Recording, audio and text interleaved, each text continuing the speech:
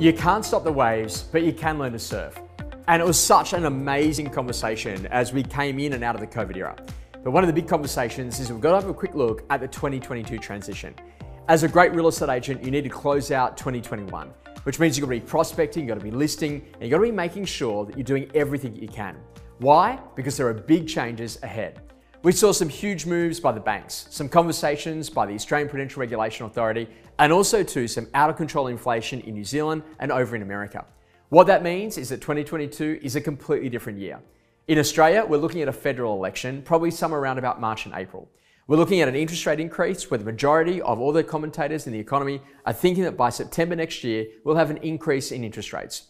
And in addition to that, we've actually got buyers that are going to have 5% less to spend based on the changes that APRA have made in terms of buyers' ability to be able to go and borrow money.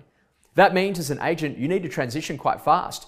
For the majority of markets on the east coast of Australia, we've had to move from private appointments where all of a sudden the buyers were forced to legally chase you to then all of a sudden going to open homes where you have to chase the buyers to make sure they turn up. As an agent, you've got to change the way you go and do the work. And most importantly, that you start listing now for 2022.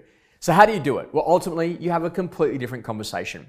Mr. and Mrs. Owner, if we get a number of buyers in November and December that turn up to auctions that aren't successful, we're going to have some people that are going to be really upset that want to go and buy a property. Would it be okay if I mentioned your property to them? In order to do that, I'd love just to have some photos on file so I could quickly show them the property, and if it really suited their requirements, then I might be able to bring them through your home off market in a private appointment. If we're in a position that they make a great offer, then ultimately we can sell. But if they don't, that's cool. We can actually launch the property at the start of next year. And this is a great way to make sure that we can really build that level of momentum. One of the things we're also going to be doing inside of our business is that we're going to have a little page on our website called Launching in 2022, with a list of all those properties that are going to be coming to market, which allows buyers to have a quick look to see whether or not we can generate some good quality pre-interest in your particular property before it launches. That allows us to put on the website, on our emails, most importantly, to get in a position that we can be launching that property at the start of January.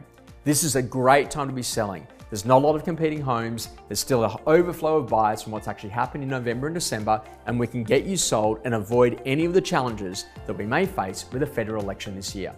You see, life is all about getting the narrative right.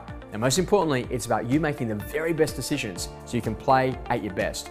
It's going to be a wild year next year, and you need new skills to be able to be the very best agent that you can be.